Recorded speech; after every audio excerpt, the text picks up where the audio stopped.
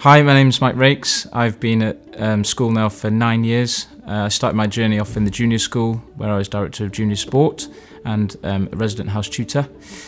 I then moved up towards the senior end where I was house parent of Evans for a year where the day boys are, and now I am house parent of Laidlaw North to the 5th form and the 6th form.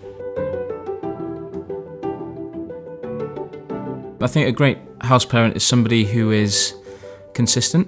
I think somebody who is balanced in their sort of approaches and makes sure that the boys know where they stand. I think it's really, really important for that to be a key sort of focal part of what your message is day to day. If I'm consistent as a house parent, then the boys will tend to be consistent in their thinking as well and their actions, which means the house runs smoother. The boys have a really benefit from the time in the house as well. So consistency, I think, would be a huge part of the role. But also I think is making those relationships, building bonds and bridges, and also having relationships with parents and that sort of triangulation of ensuring that obviously the boys are looked after and they're a huge part of the school, but the parental body is a huge part of the community, and it's fantastic that myself as a house parent get technically 3 years of building bonds with boys as well as the parent body as well. Okay, best bit of advice to me personally would be not to rush, to just be a little bit more guided in terms of where sort of I wanted to go. So relax, chill out, relax, go forward in the right way. Whereas I think to a member of the school, starting up from the younger age and sort of seeing them at the top end, which I've been able to have that opportunity now, is just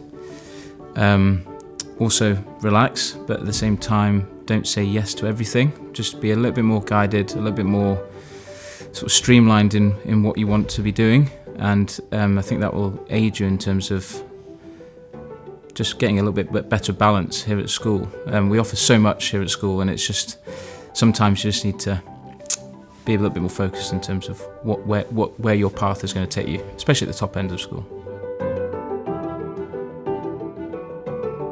Proudest moment at Merkeston, I think, would be the end of the school year when it's graduation, well, leavers ball and graduation.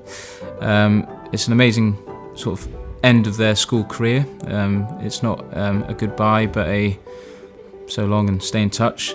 But last year specifically, they were, I think, 11 years old when I first joined the school, and here they are at 18, leaving the school, and it's just an amazing thing to see them sort of finishing off their school career and just turning out to be pretty decent young men, really.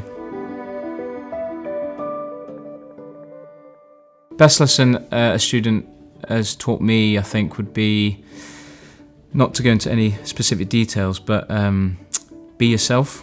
I think it's really so important in this day and age, is be proud of who you are, express yourself as much as possible, but be true to yourself, and this is me, effectively. I think that's so important, and it's hard work sometimes, and it's be determined, but at the end of the day, just strip it right back and state, yeah, this is who I am.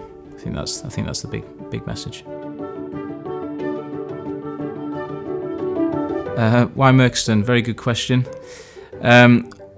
Big thing for me is just how proud I am of the boys and pupils who come through the school, and that's from right at the bottom of the school, the junior end, all the way through to where I am now at the sort of the top end of the school, the 6th form and 5th form, but also sort of exiting school and finishing their school careers and seeing these boys from completely different backgrounds, different cultures, nationalities, and being able to see them go off and go into the wider world, I think, is a huge moment for us as a school, just to wave them goodbye, but good luck as well.